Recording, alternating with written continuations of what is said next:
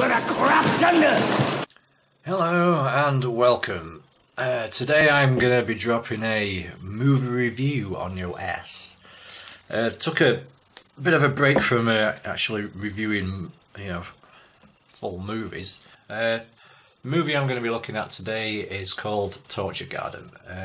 Torture Garden is the second in the series of horror anthology movies by Amicus Productions. It was made in 1967, and this one stars Burgess Meredith, Jack Palance, Peter Cushing and some others. So in this particular portmanteau, it's about a group of people who visit a fairground sideshow exhibit. The exhibits are varying devices of torture and execution throughout the ages, and it's hosted by some guy that calls himself Dr. Diablo, played by Burgess Meredith. And after the main show itself is concluded, he asks people if they would like to see a special exhibit he's got, back behind the curtain. And so 4 people say yes, they'd like to. So he takes them back and shows them a statue of some goddess of fate, Atropos? Well, yeah, let's call her Atropos for now. And she's rocking a pair of shears and some strands of thread. And these shears are apparently the shears of fate, and whoever looks into them closely will see a possible fate, one possible fate that they could befall them. And so that is that's the wraparound story. And so the first tale begins with a guy played by Michael Bryant. He looks into the shears and kind of goes into a trance, and then he starts having a vision, and that's where the first story begins. The first story is about a guy who is a bit of a I'm not sure, bit of a gadabout, a bit of a ponce. But he goes to visit his uncle. It's kind of implied he may have been in jail for the last 2 or 3 years. And his uncle's very sick. His uncle's dying. And his uncle asks said dude to mend his ways, settle down, get a job, all that bullshit. And the guy says, "Yeah, I will. I just have a couple of debts I need to pay off." Then he starts grilling the dying uncle for his inheritance, his uncle's fortune. His uncle denies having money, but this guy says it's heard about town that he pays for stuff in cash, and not just normal cash, but gold coins. So he's asking him to where they are, as to where the gold coins are. And his dying uncle, starts having a bit of a turn. So I'll call him Michael Bryant. What's the character's fucking name? I don't know. Can't remember. Fuck. Colin. Yeah. So the dude's called Colin, the cat, the arsehole.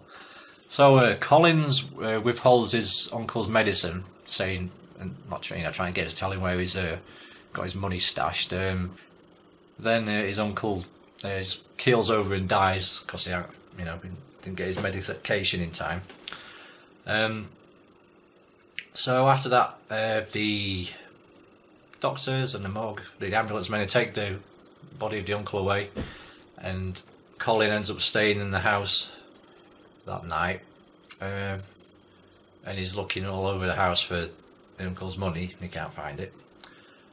So he eventually goes down to the cellar, and he spots a shovel, and the cellar's like dirt floor, it's not solid. So he starts digging, and he comes across a coffin. And it was mentioned before, I should say, that the house, his uncle's house, used to belong to what was rumoured to be a witch. So this coffin that Colin digs up, he pries it open, and there's this black cat and a skeleton in there. The black cat jumps out and pisses off somewhere, and Colin's a bit wigged out by this, so he just buries the coffin again. Then he's like having a kip on the sofa, and he's awoken by the black cat. The black cat then proceeds to telepathically communicate with Colin and tells him that his name is Balthazar, and he used to serve his uncle, and he'll also serve him, but he needs to be fed. And I'm not just talking about a couple of tins of whiskers here. Now, this cat, well, we'll get to what this cat likes to eat. This cat kind of gets inside this like Colin fella's head, possesses him to a degree, and he's saying, "I'm hungry, I must be fed." Well, to cut a long story short, this cat, it eats heads. Don't show it on screen, but this cat munches on people's fucking heads. So he gets his Colin fella to kill this homeless dude who happens to be sleeping in the shed. This Colin's struggling with the cat over it being over his own mind. And then the next morning, this old lady, who I believe was his late uncle's nurse, she comes round, and the cat makes Colin kill her too.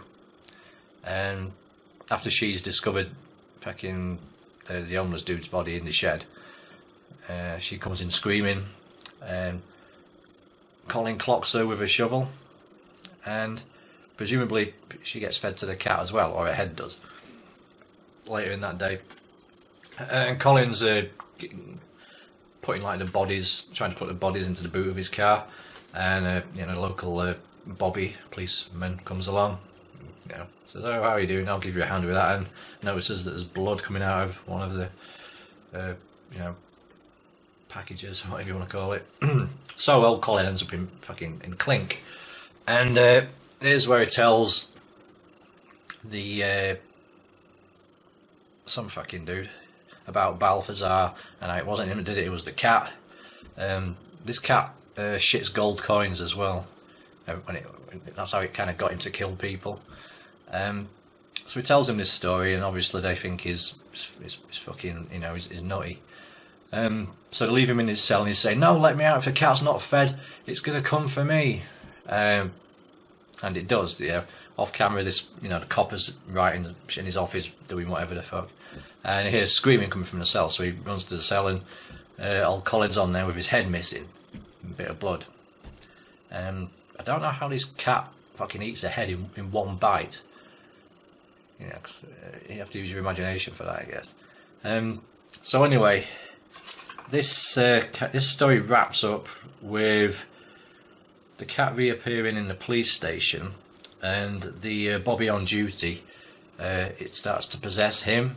So it's going to obviously it's going to repeat over again, and this Bobby's going to end up killing people, and the cat will shit him some gold coins. And so with that, then we go back to the framework story back in Dr. Diablo's torture garden, and Colin starts out of his trance after looking in the shears, and the rest are saying, "You okay? You seem to be in a trance for a minute." So it's like a minute, it seemed like days. And so the next person rocks up, and this person is a woman, played by Beverly Adams. Was it Carla Hayes? This woman's called, played by Beverly Adams. Her tale begins. She lives in Hollywood. She's from Hollywood. She's an aspiring actress, celebrity, socialite, all that bullshit. And she shares an apartment with another woman. This other girl, she's arranged to have a date with this big shot fucking dude in the movies. And Carla shafts her mate by burning a dress, so she can't go out, so she takes her place on this date with this big wig. And they end up going to this like restaurant.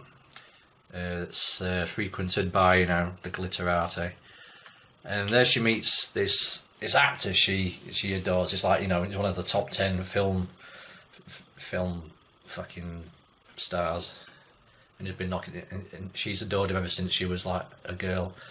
and he's been going around. He's been going for like 30 years, but he doesn't seem to have aged any. And so she ends up landing an audition in this film that he's doing. Well, the further along their relationship goes, she starts to become suspicious of her. He never eats, and then it gets to this moment where this actor dude, I can't remember his fucking name, it don't matter. This actor dude, she sees him go off with a couple of mafia goons because he has gambling debts or some shit, and they end up shooting him in the head. And Carla and this other dude find his body, and this dude says, "All right, it's okay. Come on, we've got to take him to the sanatorium. Sanatorium. We've got to take him to the hospital, special hospital. This Doctor fucking Doctor Helm, Doctor Heim. Sorry, is introduced. This is like creepy European kind of. Oh, he's alive. We fixed him. He'll be back on set on Monday, and he is. And she's like, "What the fuck's going on? He had a bullet in his head." And so she starts pressing him about this when she's next sees him. She starts telling him she's in love with him, and he says, "No, you can't love me." And she's like, "Why not?" And she tries to, touch his caress his face. He's like, "No, get off!" And her nails tear his flesh, and it's revealed that it's metal underneath. And he then proceeds to tell her that this Dr. Heim character is able to take the brain, keep it alive and functioning, take a functioning brain and put it into like a synthetic body, like a robotic automaton type of body, and that's how he's managed to remain young looking and keep his place in the top 10 film stars. You can be young forever, but it's only for a certain type. It's for those who have a hunger, not for food or drink or love. You can't have any of those things. But for those who just want to, be adored, stay on top of the Hollywood list. And so Dr. Hyman, this other dude who's also in on the cult of the synthetic brain people, synthetic brain machines. They come in and say, "Oh, we have to get rid of her." Well, the actor dude says, "No, there's another way." And this story ends with them doing to Carla Hayes, taking her and put her brain and putting into like a synthetic body. And this one ends with she's a film star now with the rest of them, and it's got some of her fans going, "Oh look, there's Carla Hayes. She's such a living doll." And then it just the story ends with just a shot of her face. It's just like. And and then we're back to the tent, back to the torture garden, the threads of time, destiny, whatever the fuck, fate. She has a fate snip again, and she's like, snaps out of it, it's like, fucking hell. Ta-da! Hello. Whilst I was in the midst of filming the torture garden review, my memory card became full somehow, and it closed and stopped recording, and so I've got to re-record part of it. This one involves a young woman, again, looks into the shears of fate, and her vision is her story is she's I'm not sure if she's like a student of music or a journalist, but she goes to interview this famous pianist who's a bit of a recluse. Talks to his piano. He's a bit odd, and they end up falling for one another. But this dude's piano, which it kind of suggests is possessed by the spirit of his dead mother. This piano becomes jealous, I guess you could say, and not a great deal happens. I mean, the relationship goes on a bit, and we get little bits with the piano where it'll play by itself, or the lid will come down on the keys by itself, indicating that it's somehow alive. But this story, like, it's very basic, and it ends with the piano pushing the woman out of the window, which is a bit goofy. This isn't, it's not particularly scary or anything. It's a bit kind of, I mean, it's got elements, there. But yeah, what's it? This piano's, he calls, is it Euterpe or some shit? But it's a kind of ambiguous ending for this story. That fucking dog. I'll put my foot up his ass before the day is over.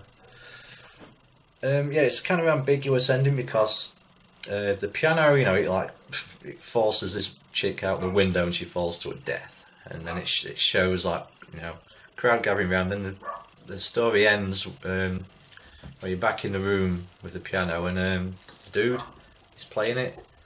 And he's looking at his portrait of his mother, who, by all accounts was very jealous and possessive of him. Hence the piano is. So it's kind of ambiguous in a sense that, did he, like, in all his loopiness, his mummy issues, did he, like, push her out the window? His lady friend? And was it just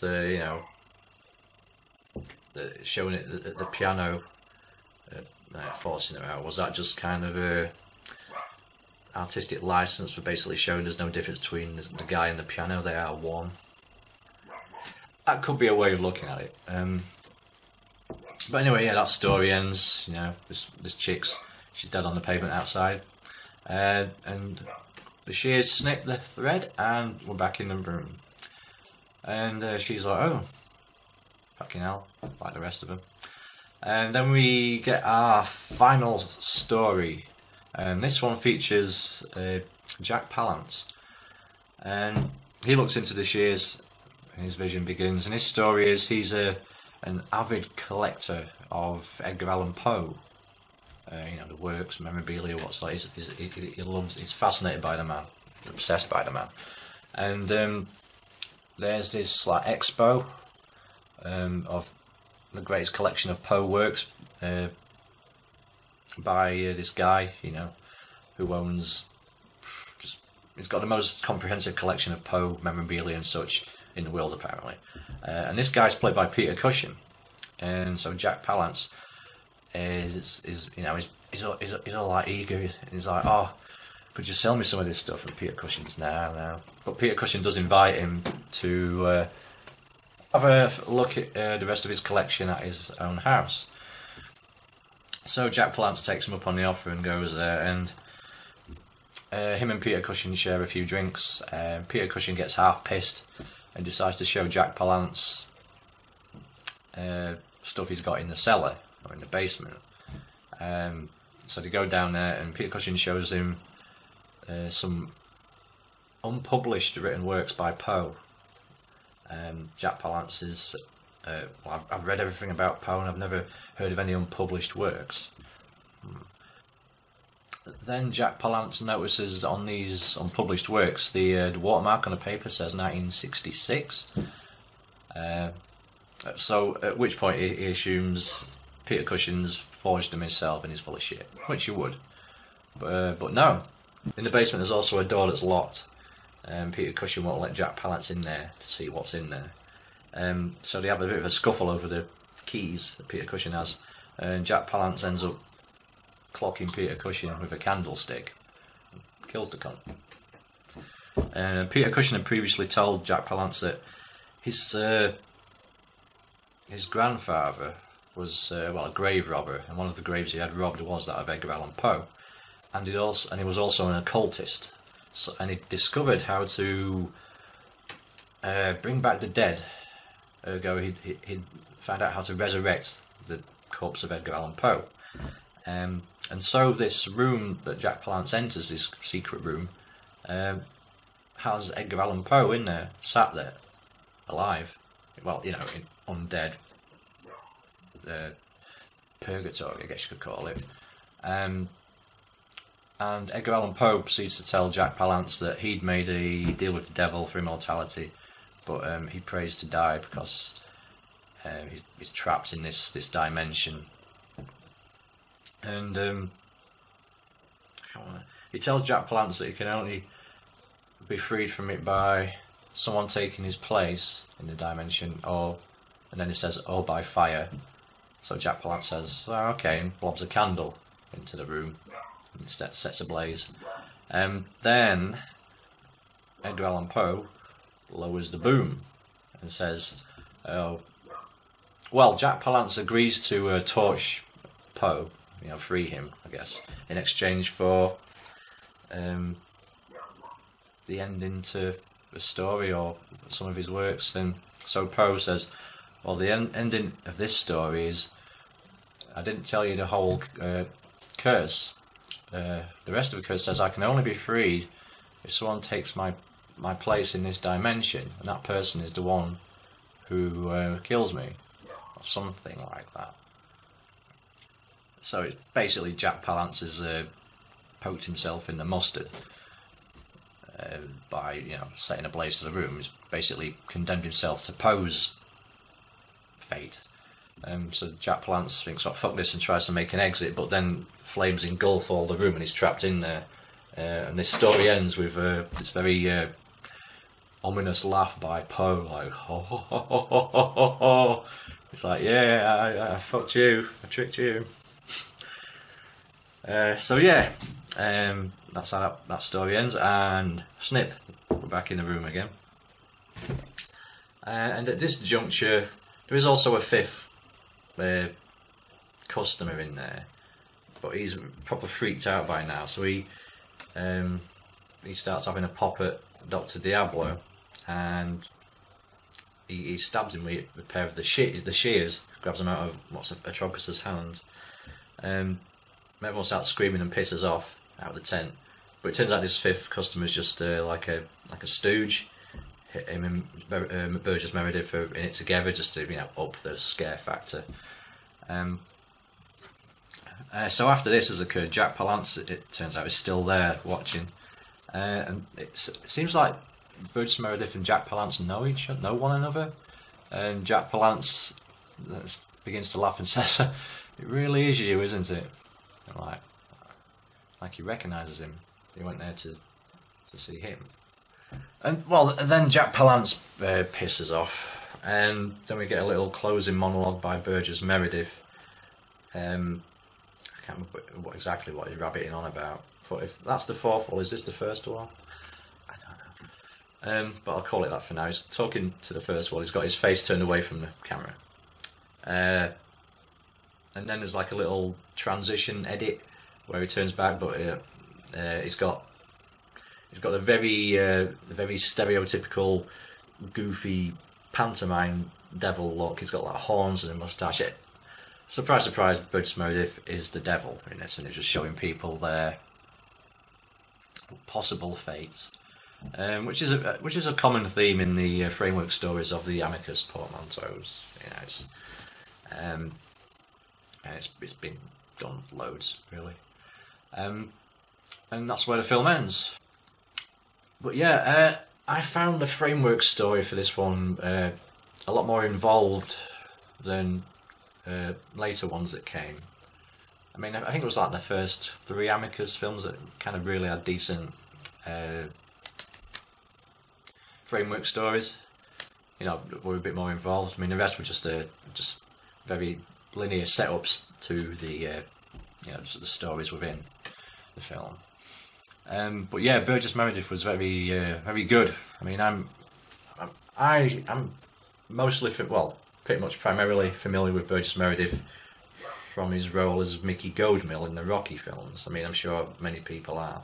Great malevolent performance. It amps it up. As for the stories themselves, the first one, I'm I did like, because I like that kind of story anyway. You know, the whole kind of occulty, supernatural, witchcrafty type stuff. And yeah, it was fairly standard. It's, you know, the cat that possesses people, gets them to kill people, and it shits them some gold and eats the head. How the fuck did that cat eat the head?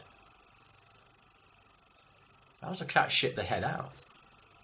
That's kind of irrelevant, really. It's a supernatural cat, so, you know. I mean, it's possessed by Balthazar or Balthazar. But yeah, I did like that story. She's, you know, creepy in that hammy manner that these films are good for. And the second story about the, you know, the automatous celebrities in Hollywood, you know, the brains in the machines. Yeah, that was fair enough. It wasn't. I mean, it wasn't particularly scary. I mean, it had a decent twist. You know, it's not really something you saw coming. And it's, you know, the only story in this one that's not supernatural. You know, it's more call it. I suppose you could call it sci-fi. It's more biology than science, but you know, biology is a science. So yeah, it's sci-fi, I guess. And the subtext was very good as well, you know, because it's relevant today. This obsession with celebrity culture, and even by the celebrities themselves, was so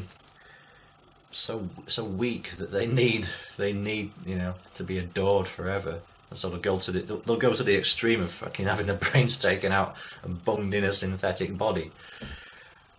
So yeah, I mean, the shows that shit's been alive ever since fucking Hollywood first started breathing, you know. So yeah, that was pretty good tale. Then the third one, the fucking Utopia, the piano that kills people. It wasn't much to that one. Wasn't a great deal there. Wasn't scary. I mean, the creepiest thing about that was the portrait of the mother, who the portrait was that of the woman who plays the Atropos in the Framework story. She makes a very brief appearance in all four of the stories in some shape, way or form. But yeah, that picture that painting looking down on like the room, and that was probably the creepiest aspect. And yeah, the whole piano pushing the woman out of the window at the end, it was fucking comical, really. The piano like, and she's like screaming like a bell end instead of just, you know, stepping to one side. Yeah, that was just a filler, really. I'd say that was. So then the final story, with Jack Palance and Peter Cushing, the what's this one called? The Man Who Collected Poe. That's what that one's called. I'd say overall it's probably the best one. It's on a par with the first one with the cat. Yeah, I thought Jack Palance and Peter Cushing were very good in that. I mean, Peter Cushing is very Peter Cushing in this, as the collector of the Poe stuff. Jack Palance is good because he plays the part throughout the story. He almost seems like he's having an anxiety attack, but he's so turned on by the work of Poe, and that he's just like so excited by it. He always seems to be like hyperventilating nearly, and a bit jittery. So I thought that was a good performance by Jack Palance. And I like the ending as well, you know, the creepy secret room with fucking Poe sat there. It's like, 100 years ago I shot the bed. You don't really say that, it's just me being daft. Anyway, the ending of the Framework story, that was predictable. You could see that coming from a fucking mile off, really, you know. Overall, for Torture Garden, yeah, I mean, I love all the Amicus portmanteaus, anthologies. Not as good as Dr. Terror's House of Horrors. It's not as creepy as that.